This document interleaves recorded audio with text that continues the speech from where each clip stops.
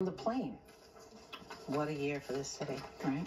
Time for Big Golf Sunday now. Danny, more babies, please. More babies to share, and I think this will be my last weekend with Halloween costumes, so enjoy it. Now, Mootsie isn't wearing a costume. Mootsy's just being smart. It's a cold morning, so Mootsy's sitting by the fire in flannel. That's where we all want to be this morning, Barbara. Thanks for sharing. We also have Melissa's baby Domino, who was dressed up as Batman for Halloween, and I thought did a great job. Very cute costume there. And we have Hudson, who I now know is an Ewok and not a Wookiee. Those are two different things, Nick? Okay, Totally. sorry. Are you sorry.